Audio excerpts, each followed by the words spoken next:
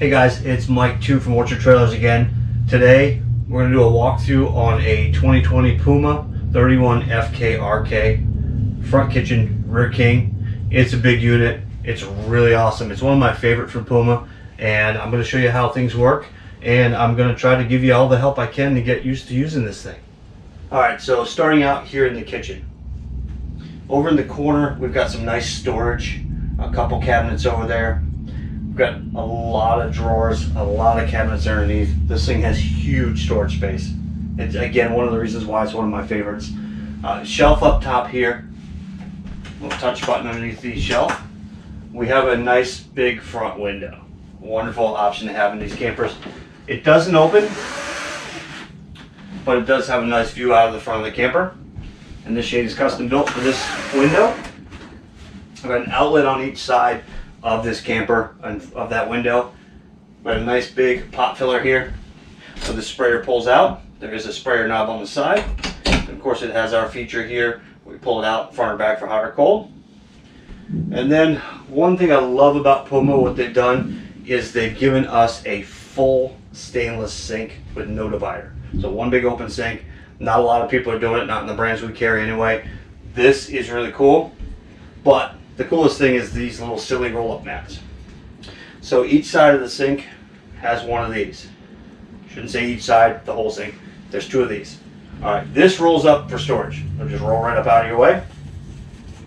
Just like that. You can use one for drying rack. You can use them both if you want to do prep space. Whatever you want to do with them, they're really cool. Moving on the other side, we've got another cabinet over here for storage. And in between that cabinet and the microwave is a switch for the light up top here. Alright, the blind over here on this wall, this is a traditional mini blind. Reason being, we don't want pleated shades near a stove or near water, so we're going to have that one tucked out of the way. It is tabbed down so it won't swing when you're traveling. So at the edge of the curtain there's a little tab. That little clip goes right into it, and that keeps that from swinging when you're going down the road. Microwave. Again, nothing too fancy. There is a glass dish in here.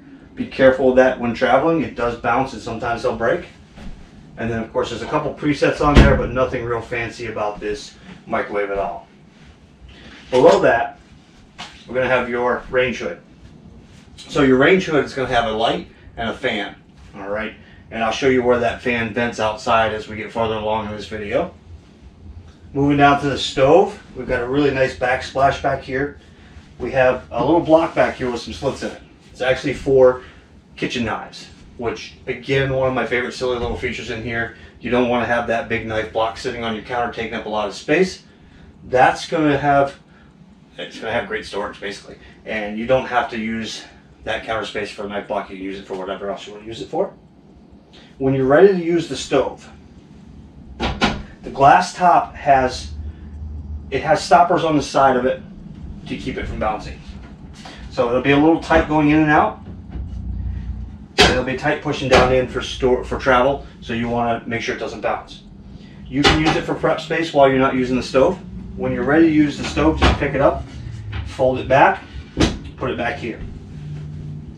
For our stove, we have a 3-burner stove, obviously with an oven. Alright, we have an igniter switch here. And then we're just going to turn each burner to whatever temperature you want. Like that, and that'll light up. Alright, for the oven has an igniter in it now. What I always tell people is open this oven door for about a 45-degree angle. In the reflection you can see underneath. You don't have to hang upside down anymore. We're going to turn this on to pilot. There's a little flame icon here. Hold it in. Click this until that lights. When it lights, keep holding this button in for about 5 to 10 seconds so it can warm up the thermocoupler and it can light up. Then you can turn it on and it will light up the oven. And you have degrees marked on here. There's also a light for this stove. A little bit of ambiance for at night. Put this back down here. Down below the stove there is a nice door for storage. And then on the wall between the stove and microwave there's a switch. It says refrigerator. This is for this new fridge. So the new fridge is a 12-volt fridge. It's got a 12-volt compressor. So that's going to allow you to use this thing in a lot of different ways than previous refrigerators. So like a gas and electric, you have to have electric or you have to have your propane on. This thing will run right off of your batteries. So going down the highway, you can leave that on. It's going to power off your batteries and run on 12-volt power. All right, so the fridge has a travel latch. This goes out here to keep those doors from flying open on you while you're traveling. And this thing is massive. Nice and big here. Got temperature control up top. Temperature control for the fridge down here. Just set that to your temperature. And again, when you flip this switch on, that'll kick on and that'll fire up and start running your fridge. You'll see that light come on, and then you can adjust your temperature control here.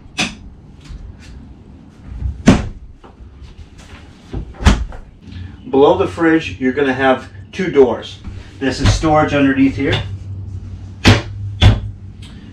Moving down, we're going to have a nice big pantry. So this pantry has a light inside, has some nice shelves. It also has your cooktop out here. So that burner outside in your kitchen is an induction burner. You need this base to put under your pan for whatever you're using on there, or it won't work. Farther down, we've got our TV. This TV is on an arm and it will move around. It will also come off the wall. So this will pick up. That comes right off the wall. It's not always as easy as I'm making it look. And that goes right back on. Behind there, up top, you can't really see it. I'm going to walk you through it. On the left side, there is a pre-wire for a king jack. So what that means is there's already a plug back there in the back. If you buy the king jack antenna, you have two choices. You can have a Wi-Fi booster, or you can get LTE capability and have a hotspot here. Next to that, where the TV is plugged into cable, it says TV and it also says satellite. Satellite's going to be in case you ever do get satellite. You can plug into there. Just below that, the coax comes in from the antenna, comes up to the TV. Next to that coax, there's a little black switch. There's a green light above that little black switch. What that green light says is that's an antenna booster. So that's going to boost the signal from the antenna, get you some nice clear HD channels if you have some in range. If you click that off, it's going to switch over to cable or whatever else you're trying to use there. And then there's an extra outlet behind the TV back there for plugging something else in if you need to. It also has a grab on it, so when you push this in, give it a good push and it locks into place so it won't bounce around during travel. Your radio, this is an IRV radio. If you want to hook it up to Bluetooth, you're going to want to turn it on. You're going to go into your phone under Bluetooth and you're going to want to hit IRV. Usually it's a 66 or 63, maybe a 32 or 33. That'll be your radio. You can connect your Bluetooth, your iPhone, your Android. If you've got Amazon Music or Spotify or Amazon Prime or whatever you may have streaming. There's some cool features. So we're going to have Bluetooth on here. The clock, you just hold the clock button in and then you're going to turn with the dial. Click that dial in when you're ready to go to minutes and then hit clock again when you're done. Speakers on 1 and 2. 1 is inside, 2 is outside. And of course we have presets here.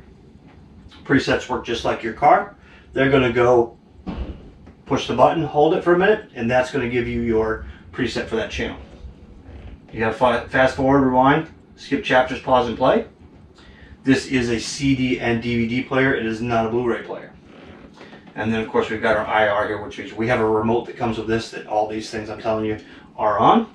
There's a couple plugins down bottom here. So auxiliary is going to be for an older iPod that doesn't have Bluetooth connectivity. 5-volt charge for your phone, USB. And then there's an HDMI here if you want to put a Blu-ray player in, or if you want to put a gaming console or something like that. All right, got some nice cubbies down below. And then we've got our fireplace. So our fireplace down here has a couple buttons hidden in this little hole here. So over here on the far right, we're going to turn this thing on. Next one's going to be your flame color. Next to that is going to be another flame color, the rocks in the front.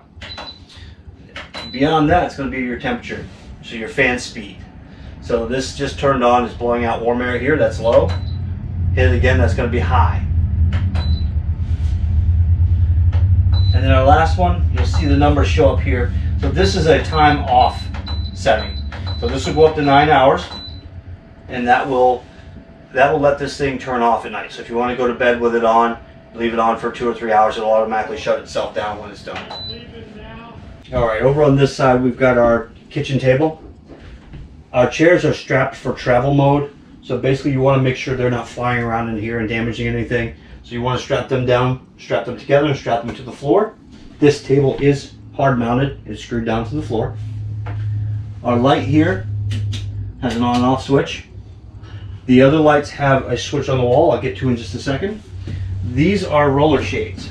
So these roller shades, I'm just going to hold them and they'll go all the way up.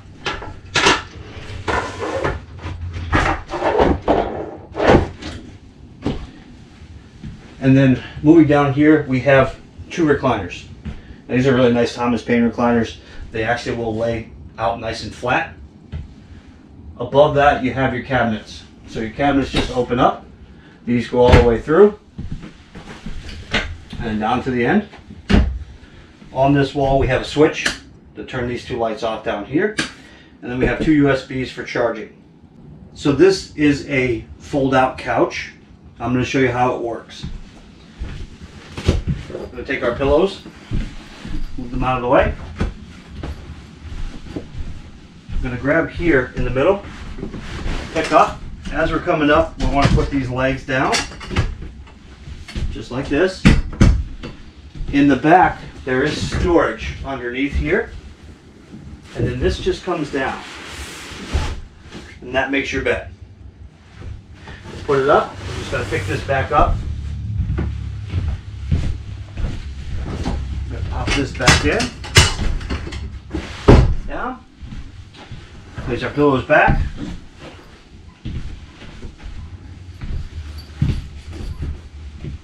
And we're done. By the door is our main control panel. So up here you're going to have buttons to push. We just push these buttons and it's going to tell you how your tanks are and how your battery is. So as you push through here, you'll see the reading. They will go up. In the case of the battery, it will go down as it loses charge. To the right here, you have a water pump. You hear that come on. This is only if you are dry camping and you have to bring your water with you. You'll need pressure up to the sink and shower. Don't leave that running if you don't have water in the tank. You will burn it up. Below that, it's going to be your water heater and gas. So we'll turn that on. This little red light means there's no gas. Well, I don't have bottles in this unit right now. When this is full of gas, you're going to want to see that come on for a minute, then it'll go right off once it fires up.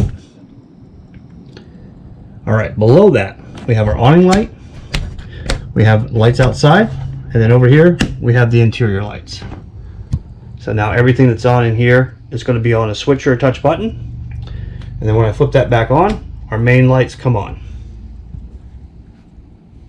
Next to that, we're going to have our porch light. It's going to be our amber light outside. We're going to have our awning extend and retract. Slide 1, slide 2. So living room, bedroom. In the hallway next to the bathroom is your Coleman Mach thermostat. With this thermostat, we have cool, which is your air conditioner. We'll adjust this to our temperature that we want. We have fan. That's going to run off of these over here. So fan low and high on auto will shut off at your desired temperature. On low and high will not shut off until you shut it off. The middle switch is going to be on, and then the switch all the way to the right is going to be heat. The heat in this thing is propane only. You have to have propane. You have to have the bottles open for this to run. Just flip that on and again set your temperature. In the bathroom we have your medicine cabinet. Below your medicine cabinet we have a GFI outlet. This one's really important. If you plug this thing into power and you should have outlets and you don't, check the reset on that.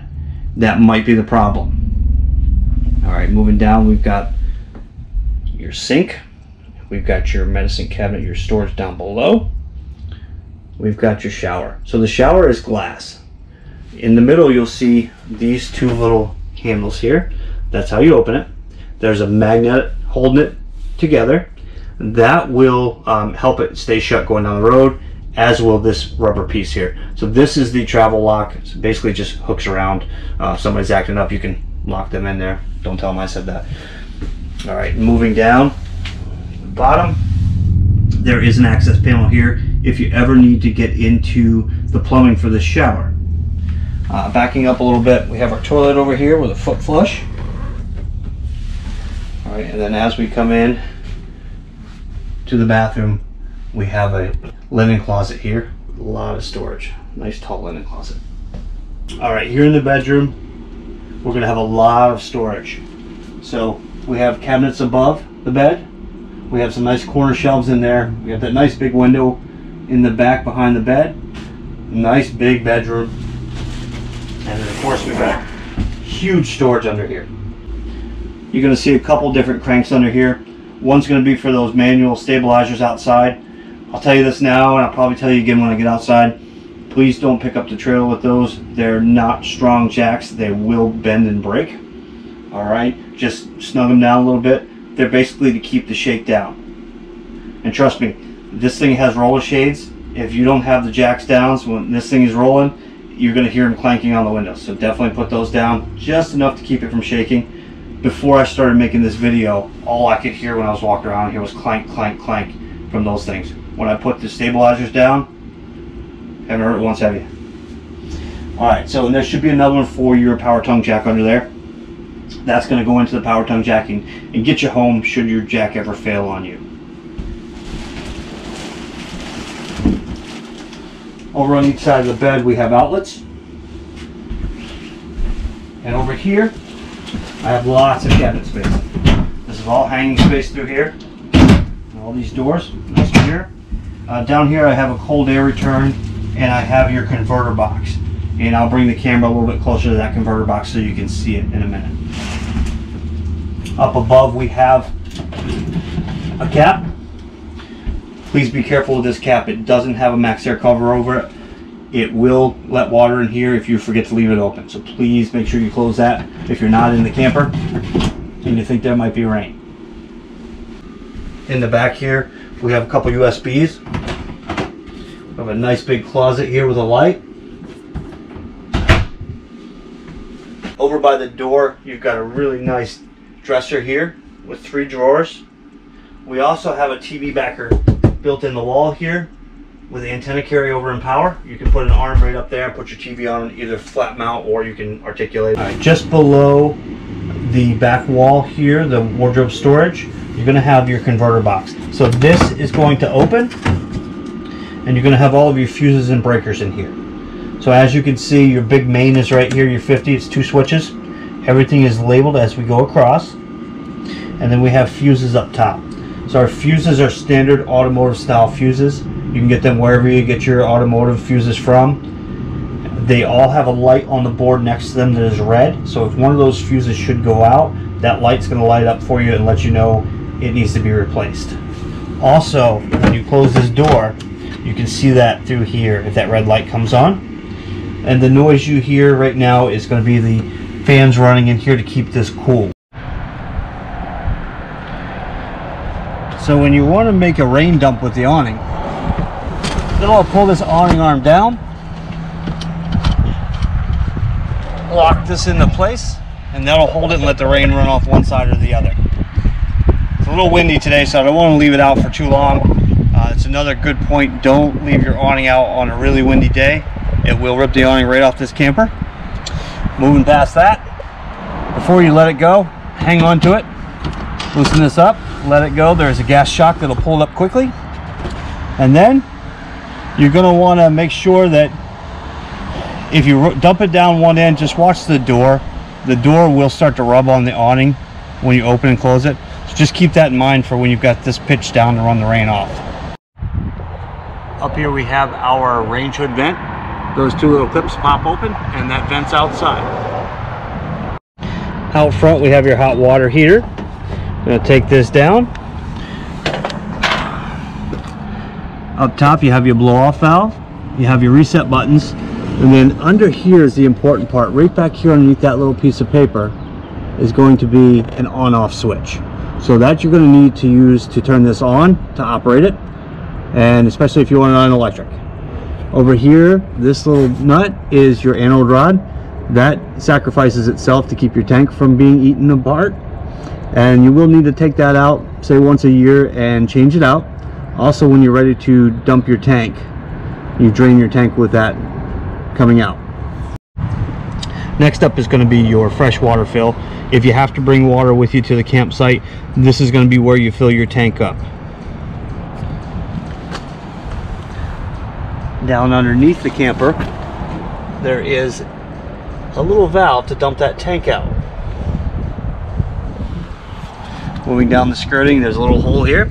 One of those hand cranks underneath the bed will go in here and crank your slide in. So it always works for the opposite side of the camper. You can wind that crank back in if the motor ever stops and it won't work. That'll get you out of a jam. All right, up ahead of that is going to be your power outlet out here. If you do bring the TV out, we have your outside kitchen. Again, that's an induction burner. That's what we call a micro kitchen. We have our burner over here. We have our sprayer. And then we have a connection here for that hose. Up here we have a fridge. Now this fridge is 110 only. It will not work with gas or electric. It has to be plugged into 110. Moving back, you have your stairs. Stairs fold up into the camper. I'm going to give you a demonstration of that right now. Now for the stairs, the door has to be all the way open so you don't hit on the screen. You're going to pick them right up. They're going to go up in the door, and this yellow latch is going to hold it from coming out. Putting them down, you have a pin over here that will extend or retract the legs to match your campsite height. Let's go down like that. Past the door is going to be an outlet, cable carryover, and your mount for the TV to come outside. Moving back, we have your stairs. These stairs for the bedroom are a little bit different. They fold out and down. There's your stairs. Then you're going to do the same going back in, up and in, just like that. At the back of the camper, there's going to be a sign for LP Quick Connect. That's going to be right here underneath. You can just plug right in for a gas grill if you have one. This will run right off of your bottles. And while we're here, these are the jacks. These are manual stabilizer jacks. They're just meant for stabilization. Please don't pick the trailer up with them. You do have a hand crank for that in the compartment under the bed, but I would also recommend a 3/4 inch socket and a cordless drill. At the back of the camper on the opposite side is the door to get into the storage under the bed. Underneath we have your black and gray dumps. Black in the front, gray in the back. On the side a little farther up we have an outdoor shower. We have your city water for campground supplied water. And then we have our black tank flush for cleaning out that black tank. Moving up front here, we have your galley tank. Because this thing is so big, bathroom and kitchen are so far apart, we have a separate galley tank here for the gray water from the sink. Up front you will have a battery when this thing's ready to go home. You're going to have two 30-pound propane tanks.